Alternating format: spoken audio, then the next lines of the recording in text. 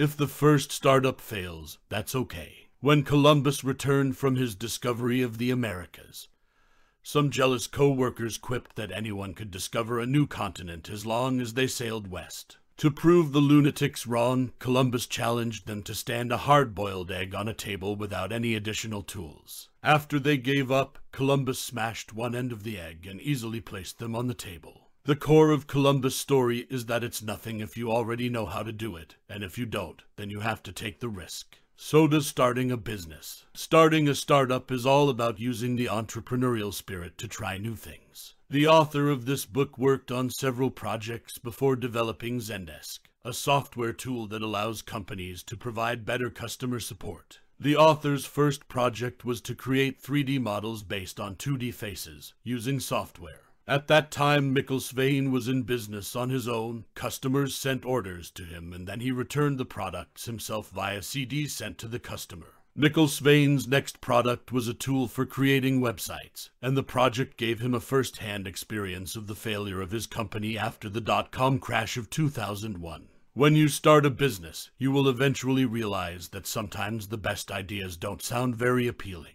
At first, few people put their faith in Zendesk, as they were not very inspired by the idea of a technology company to improve customer care and support. Alex Aghasipper, who later became one of the company's core employees, said that at first Zendesk's idea sounded terribly boring. Like Zendesk, dozens of other startup ideas all seem very unattractive at first, but once they've run well, they're attractive. Like Dropbox, for example. File sharing might not have been a hot-sounding service at the time, but Dropbox turned it into something simple, engaging, and even social. And again, choose investors wisely. If you're a kid with a lack of money, the neighborhood bullies aren't your good options. They may lend you money, but you will inevitably incur exorbitant interest and big trouble if you don't pay on time. So is the world of your startup. Not all investors are kind people. Sadly, our startups often don't have many options when it comes to raising funds internally. When you are just starting out, you will have to deal with a lot of selfish investors who only think for themselves. The best thing you can do for your startup is to hold off and hold out for a while. Mikkel Svane had a similar problem when he founded Zendesk.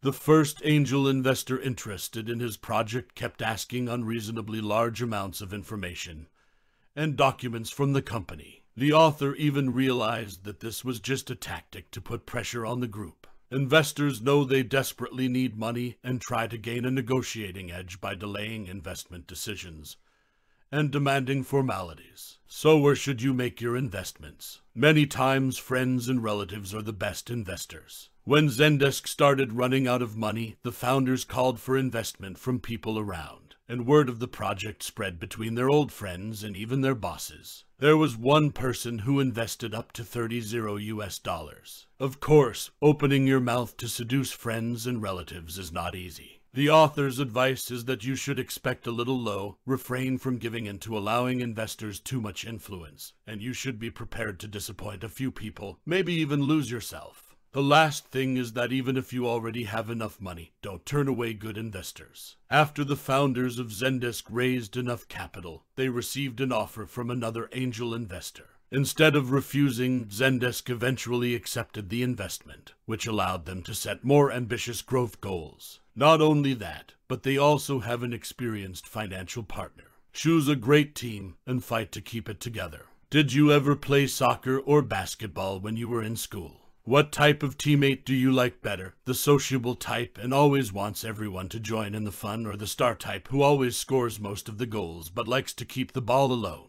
Obviously the first. So does starting a business. People with teamwork are always better entrepreneurs. Of course, it is not easy to keep the team in shape. In the early days of Zendesk, the 3 founding members worked extremely hard but were not paid, so it was difficult for them to focus on the project. Too little money makes it impossible for them to support their family, which makes them really committed to not giving up the company and moving to a more stable job. Mikkel Svane decided to keep the group by offering to pay a founder a small amount, even if the company had no money at all. He realized that keeping the group together was more important than splitting up to save money. However, achieving unity in the team is not always easy, especially in difficult times. Zendesk fell into crisis as soon as the new company received a large investment, corresponding to the sale of a large amount of the company's shares. This means that some of the founding members will become a minority voice, and even new board members can kick them out of the company if they so desire, a painful fact. The founding members lost their cool during this stressful time. In one meeting, Mikkel Svane yelled at two of his colleagues before walking out because he couldn't convince them of the change. The working atmosphere in the days that followed was extremely embarrassing.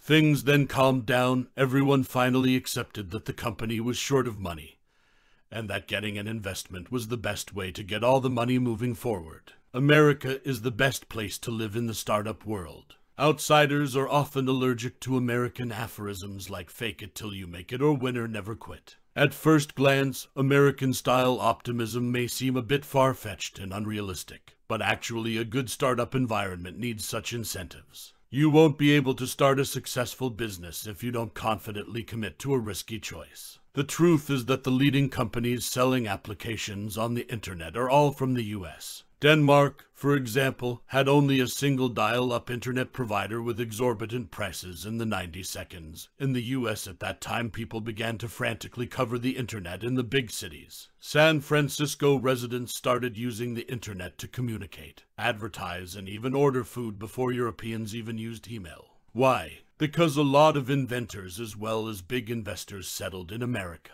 For such reasons, the US became the best place for Zendesk's team to find their first investors. After launching Zendesk, the author of the book attended a TechCrunch party over the summer in San Francisco, and almost all of the attendees there have heard or even used his product, and they haven't, are also startups. The author feels closer to the community there than at home when the startup space in Copenhagen is really conservative. So Zendesk's founders weren't too surprised when their first big deal required the company to move to the US. When the team accepted its first venture capital investment, the team was faced with a difficult decision. Zendesk had to move to Boston, where the fund's headquarters were located. Although Boston was not an ideal location, the author convinced the team to move. Startups in your family. In general, once you start a business, your life will be full of work. You can work 12 hours a day, and when you're not working, your head will be full of work. Naturally, these will have a big impact on your family. First, once you have a family, financial risks will become more sensitive and unacceptable. The book's author had to go through hard times and torment as he owed a ton of credit, spending all his savings on building Zendesk.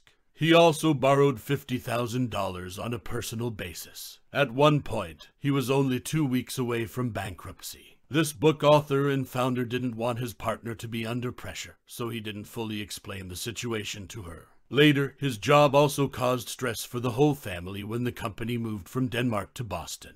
This became even worse when they went to Boston in the summer. The heat was terrible and the air conditioning was broken.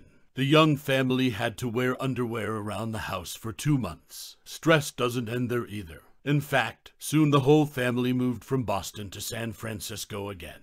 The family moved in when Zendesk received a new $6 million investment from a company called Benchmark, based in San Francisco. It was a busy time when the family was constantly on the move. On their first night in their new place, the children accidentally locked the bathroom door while leaving the key inside. Mikkel Svane's wife was sick at the time, and it took him 2 hours to open the door before rushing to work. When you start a business, these legendary moments can become everyday stories. Adaptability and flexibility in recruitment will help you find the right people. If you've ever had to flip through a stack of 80 CVs, all written in equally confusing languages, then you'll understand how hard it is to hire a good candidate. Sometimes interviews make matters worse. Candidates get nervous, so they become too talkative or too quiet. And imagine going through all of this in a foreign country. That's what Zendesk's founders went through after they moved to Boston. Here they learned important lessons here.